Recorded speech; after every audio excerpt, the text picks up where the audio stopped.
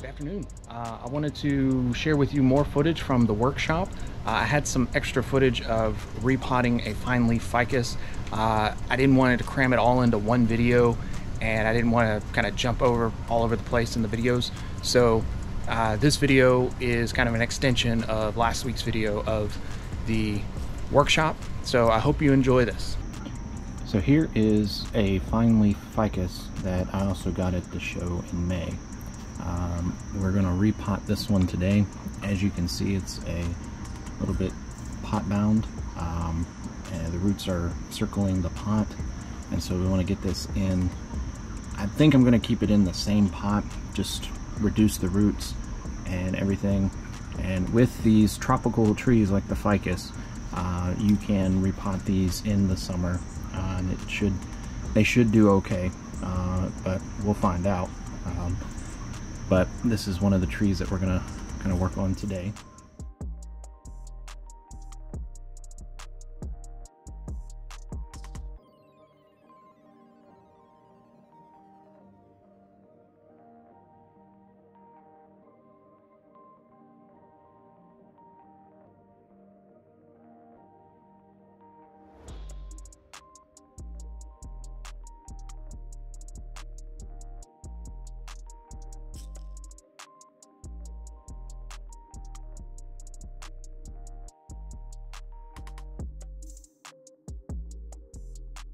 As I pull the tree out of the pot, I start trying to separate the roots with a chopstick and realize that I needed to switch to a metal tool because of how compacted these roots were in the pot.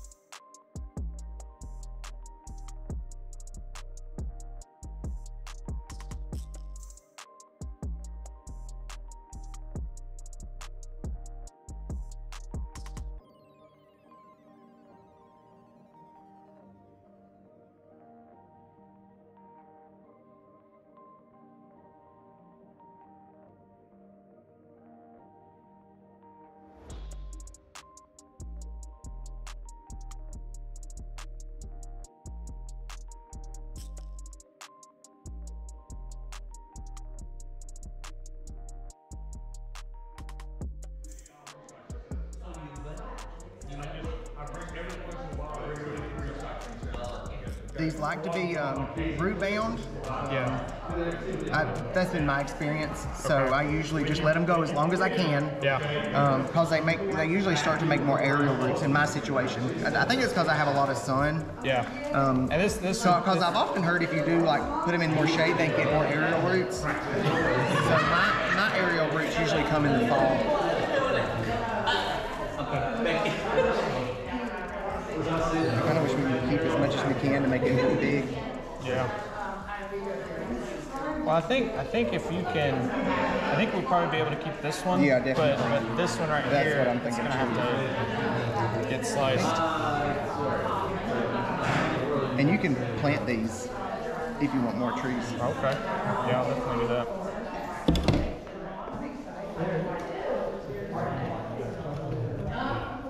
There you go. They're really soft.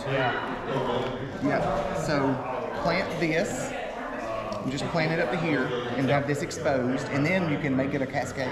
Because this will be the trunk in the future. Definitely save those.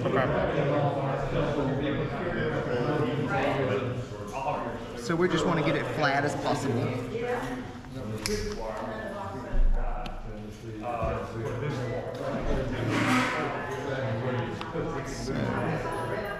I think this is probably going to be the front. I like this. I like that, that better. We can keep this one for now. So this is the thing. I'm just going to get rid of the whole thing. Is that okay? That's good, yeah. It's going to love it.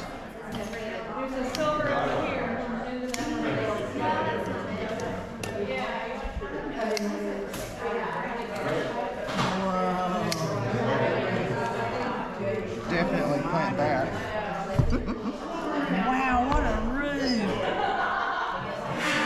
So you would plant it and just have kind of that? Yep. That would grow? Yep. So you just need to make sure to do the right side. So Let's see, you just cut it from there. Fat end. Let's see. It was like this. So the foliage will come out from this side. Okay. So put it like that in the ground. Like that? Yep. And on these, the thickest end is where the foliage is. So put it in the ground like that. Okay. Weird. And now we're just wanting it to be flat. Is that kind of true of all ficuses that they'll root from? Yeah, all ficus will do that. Oh my goodness. You're going to have a lot of ficus. And now I'm just trying to get, they're very stringy, so they're kind of hard to do.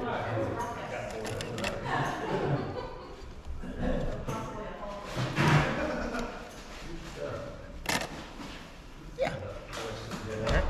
And now it's flat enough where it will be okay. I would dump this in some water just to make sure to get, you know, so we can be able to see all this. Okay.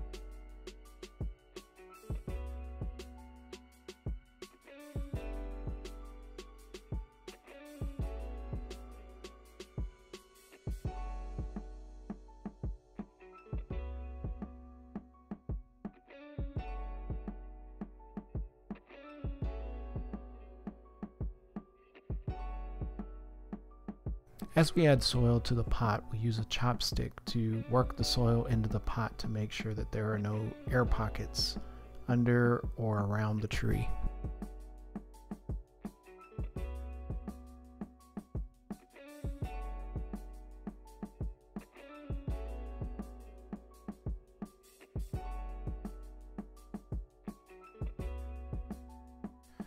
Now that we have the tree back in the pot, and since we did such a hard prune, we're going to need to pretty much defoliate the tree, only leaving the new leaf buds.